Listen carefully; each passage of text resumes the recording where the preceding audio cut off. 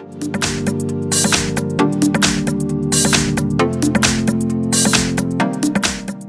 I've got Xiaomi Redmi 5 and let me show you how to change a wallpaper on the following device. So at first open the settings, then scroll down, find, and under personal you will find wallpaper, so just click on it. It's time to select the source that you would like to pick your wallpaper from, so as you can see you can pick some lifestyle, plant, creative, animals, scenery, pre-installed, recently used, or some of your local photos. Let me pick pre-installed and select, for example, this one. So then tap on apply once you choose the proper wallpaper, and finally decide if you want this picture to cover just your lock screen, your home screen, or both of them.